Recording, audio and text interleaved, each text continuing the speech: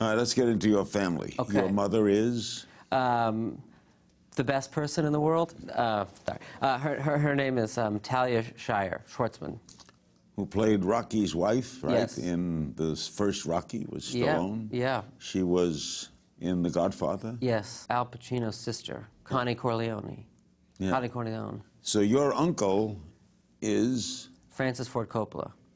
So you grew up around all this. You almost had to be in the business, right? I mean, what, were you going to be a plumber? Well, yeah, maybe. I mean, actually, the truth is that my mom loves movies deeply, old movies, old musicals, but she's not a Hollywood, like, she never was part of, like, she didn't, you know, very much of a homebody and stuff, and we weren't really, she actually made a real point, like, we never were raised on sets. I never was a kid on set. I grew up at a time where I feel like it was, you know, a lot of actors, I hear them or see in interviews, they'll say, I saw that guy up on the screen and I thought, I gotta be up there. Well, I never had that feeling as a kid. I never thought, oh, I have to be up there. I never thought I really could be up there. It just seems so much larger than life. It's like Lethal Weapon and, you know, Kindergarten Cop, Ghostbusters, whatever. And music, I think I gravitated to earlier on because it felt more private.